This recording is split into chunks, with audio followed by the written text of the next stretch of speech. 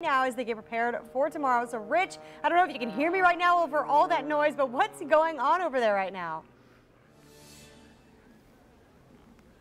Yeah, well, right now at this exact moment there is some trick pilots in the air right now, so a lot of cool tricks. Curly Q going on right now. A pilot out of St. Augustine is actually going to perform later today. But right now we're going to take a tour of some of the planes here, and for that we have Ashley Faber. She's stationed here at NAS Jax.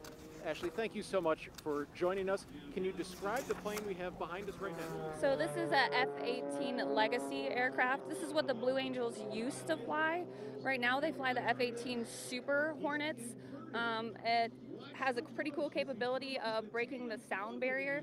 This aircraft is primarily used for air-to-air combat and air-to-ground combat. It's a really neat aircraft. It has the capability of being launched off of the aircraft carriers, and this was the aircraft that they actually had before they did the Tomcats. They had these at the same time, and then the F-18 Super Hornet actually phased out the Tomcat, and that is currently what the Blue Angels fly, is the F-18 Super Hornets. That's fascinating. Now, we continue our tour. We have this gray aircraft right here. You said this is an Air Force aircraft as well? Yes, this is the F-15 aircraft, so this is kind of sort of the Air Force's version of the Navy's aircraft. It's probably got some similar capabilities, except this cannot be launched off of an aircraft carrier or land on an aircraft carrier.